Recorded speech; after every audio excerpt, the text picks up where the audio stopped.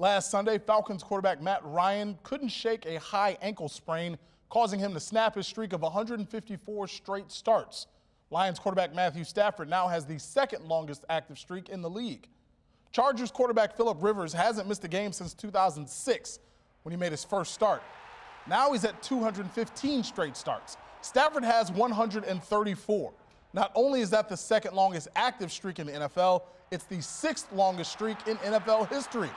The Lions quarterback has played through broken fingers, a bad back, and a hip injury during his streak. Currently, he's sick and has no voice. But as always, he says he'll be fine come Sunday against the Raiders. I mean, it means a lot. Obviously, I just want to be out there for the guys. You know, it doesn't mean anything other than I just want to be available for those guys. I was actually texting Matt last week trying to figure out if he was going to go or not. Buddies with him, I wanted him to keep his streak going because I know he's you know, a tough guy that's played through a lot in his career, and he just wasn't able to do it. So sometimes you got to get a little bit lucky, something you can play through, and I was able to, you know, have been able to be, you know, a little bit lucky in that regard.